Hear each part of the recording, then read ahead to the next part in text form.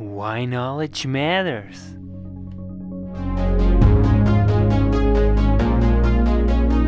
I have a strong view. I'm an older generation, but we were trained classically. Learn the Latin and Greek, learn German and French and so forth, and that you don't really understand your own tradition unless you study it deeply. That it's not simply a matter of, at least for some of us, it's not simply a matter of practicing the faith, which for most people might be quite sufficient, but of knowing it, studying it, thinking about it, going deep into it.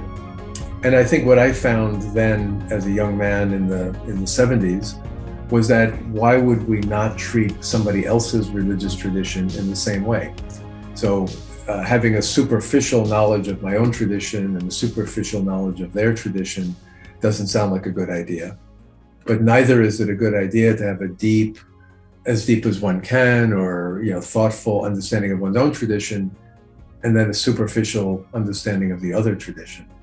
And I felt that really these had to be in parallel, these two kind of deeper understandings that I could go back and forth with some sense of parity, some mutual respect, so that if I was going to learn the Latin and Greek and study the classics of Christian tradition, somewhat, as best I could, then I should do and honor the Hindu traditions in the same way by studying the classics, reading the commentaries, studying with teachers, trying to go deep. So instead of quick or surface learning, going deep back and forth between the two, as a way of honoring the tradition of the Roman Catholic faith to which I belong, which encourages this deep learning, and honoring the Hindu learning of the traditions I study, which also honor deep learning and expect that at least some people will be deeply learned.